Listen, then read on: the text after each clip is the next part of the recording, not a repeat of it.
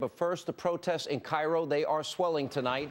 Egyptians continue to rally in the streets in opposition to the power grab by their Islamist president, Mohamed Morsi. But while the government and its people clash over freedom, the brunt of the struggle now seems to be felt by the women. Activists are reporting that organized mobs funded by Morsi and the Muslim Brotherhood are targeting women and sexually abusing them in broad daylight in Tahrir Square.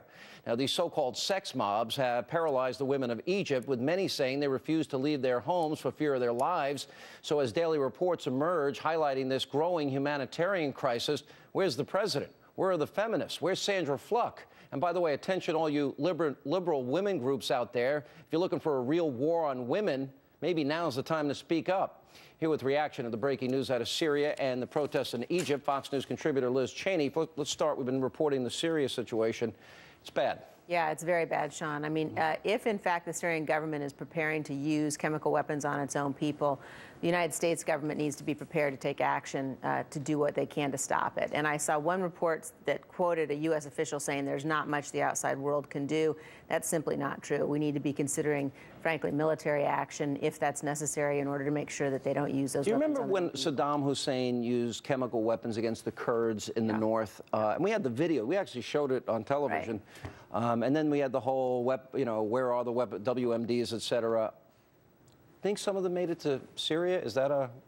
You know, people speculate about that. I have. Yeah, no, and you're not the only one. Many people do. I think, the other thing that you've got to consider here is how lucky we are that the Israelis took action to take out the nuclear reactor that the Syrians were building in the desert back in 2007. Most people don't even know this. This was one of the greatest modern military operations ever. They went underneath their radar and they took this thing out. They took it out, and thank goodness they did, because otherwise the Syrians would have nuclear weapons potentially today.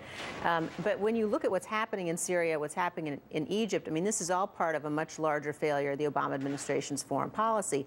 You've had, Ambassador Rice, Secretary Clinton, President Obama, day after day after day issuing warnings to Bashar Assad. And, you can see the good it's done. He's continuing to slaughter his own people and potentially now some of my sources are telling me that we may be sending some of our carriers over there. We may be, in fact, making some military moves. I don't know if it's going to be too late, but we'll have to watch and monitor and pray that in fact, those weapons don't get used. Right. Let me ask you. This whole campaign, there was a Republican war on women, and the majority of the discussion dealt with free contraception for women. $9 a month for birth control pills. Now we've got women, we've got Morsi mobs, Muslim Brotherhood mobs, raping women in public.